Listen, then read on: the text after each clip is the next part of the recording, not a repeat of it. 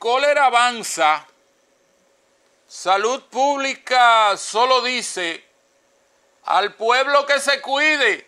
Oh, pero Dios,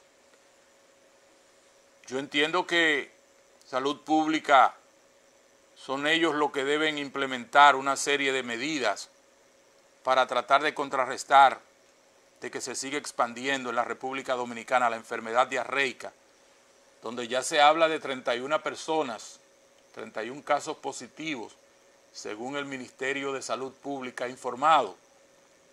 Yo lo decía, ustedes recordarán que yo decía en este mismo programa que Salud Pública tenía que implementar como medida una campaña publicitaria a nivel de la radio, la televisión y todos los medios para tratar de erradicar.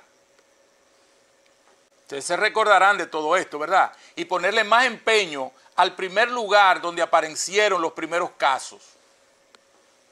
Que los hicieron de la vista gorda. Entonces mire ahora cómo están esos lugares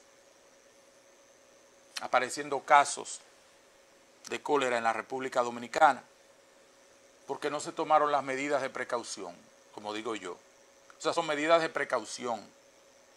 Cuando inmediatamente usted inicia a través de los medios una campaña publicitaria para advertirle a la población de lo que está sucediendo. Pero aquí somos como los ladrones, que solo colocamos candado después que nos roban. Después que nos roban es que queremos venir a poner candado, cuando ya es muy tarde.